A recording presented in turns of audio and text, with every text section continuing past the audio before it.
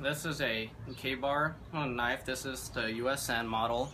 This is a New York made knife, 1095 Cogran steel. It has chromium for stain resistance and vanadium for toughness.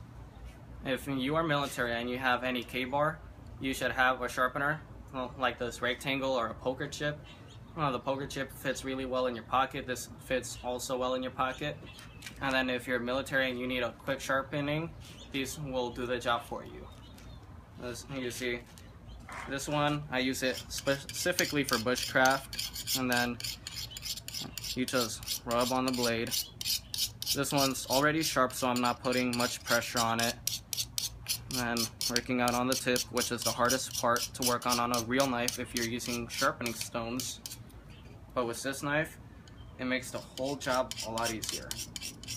I wasted 20 bucks trying to buy this sharpener, and that puts the perfect 20-degree angle on your knife. Did not sharpen my K-bar that well.